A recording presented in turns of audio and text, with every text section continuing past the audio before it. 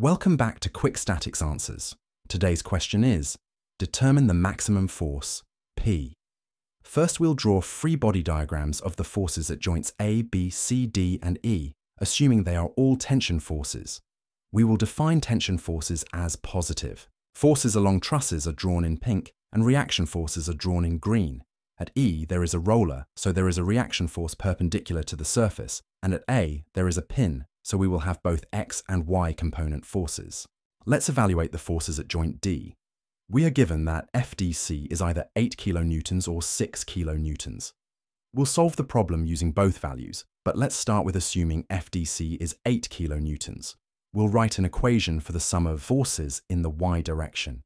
After isolating the resulting equation for P, we get that it equals 6.93 kilonewtons.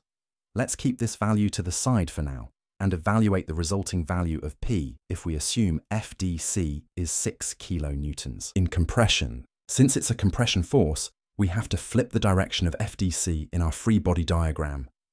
Then we'll write an equation for the sum of forces in the Y direction. After isolating the resulting equation for P, we get that it equals 5.2 kilonewtons. Now we can compare our two values of P we solved for and determine its maximum force. The members can only support the smaller of these two forces because that represents the weakest member's limit.